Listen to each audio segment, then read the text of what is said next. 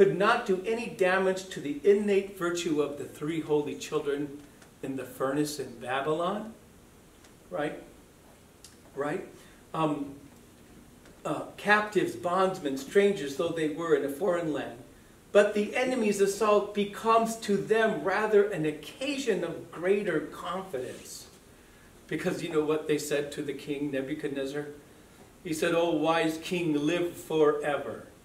Right? But we will not bow down before the great idol that you have erected.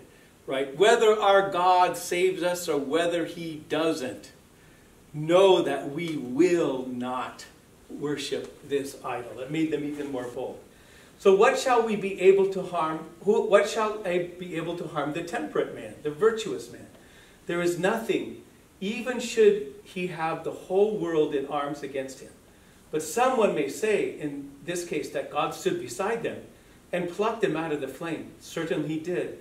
And if you will play your part to the best of your power, the help of God, the help which God supplies, will assuredly follow. Meaning that you will be just like those three holy youths in the flaming furnace. Right? There's Chrysostom. That's Chrysostom.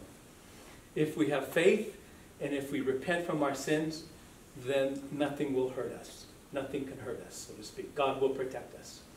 Okay, any questions about Chrysostom? What time is it that clock is dying? 8. Okay, so we have about 10 more minutes. Saint Tikhon of